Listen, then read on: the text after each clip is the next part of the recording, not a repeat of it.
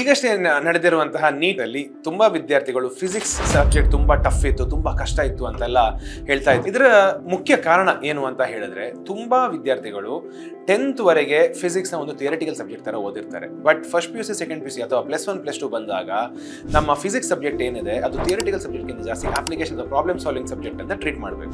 But on the contrary ನಮ್ಮ CFAL ನಲ್ಲಿ ನಾವು ಏನ್ ಮಾಡ್ತೀವಿ ಅಂತ ಹೇಳಿದ್ರೆ, ಇವತ್ತಂತಲ್ಲ ನಮ್ಮ ಮಕ್ಕಳು ವಿದ್ಯಾರ್ಥಿಗಳು ಈ ವರ್ಷ ಅಂತಲ್ಲ ಪ್ರತಿ ವರ್ಷ ಫಿಸಿಕ್ಸ್ ಅಲ್ಲಿ ಓವರ್ ಆಲ್ ಅವರ ಪರ್ಸೆಂಟೈಲ್ ಆಗಲಿ ಪರ್ಫಾರ್ಮೆನ್ಸ್ ಆಗಲಿ is always better compare to chemistry R biology.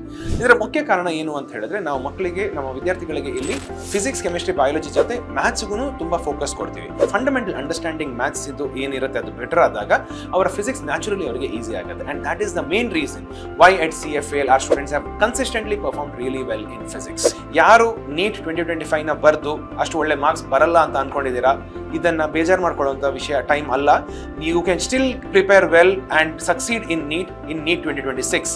And in regard to that, ನಮ್ಮ CFAL ನಲ್ಲಿ we are announcing the CFAL's NEET repeaters program for NEET 2026, wherein we train the students for these subjects, that is physics, chemistry and biology, the CFAL way, where ನಿಮ್ಮ ಫಿಸಿಕ್ಸ್ಗೂ ನಾವು equal importance ಕೊಡ್ತೀವಿ by focusing a bit on mathematics and strengthening your mathematical concepts as well, due to which we can definitely ensure that you will score really well in NEET 2026. So why wait? Come and enroll yourself in the CFAL's NEET repeaters program for NEET 2026.